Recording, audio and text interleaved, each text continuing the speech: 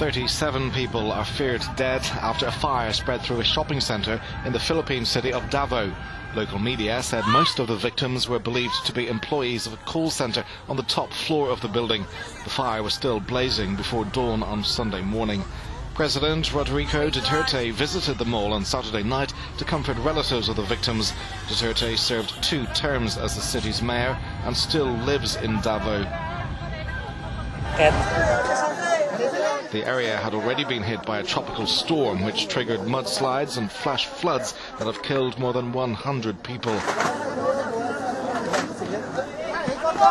Some 70,000 people have been displaced from their homes, but disaster officials say many residents had ignored warnings to leave coastal areas and riverbanks. The Philippines is battered by about 20 typhoons every year, bringing death and destruction, usually to the poorest communities.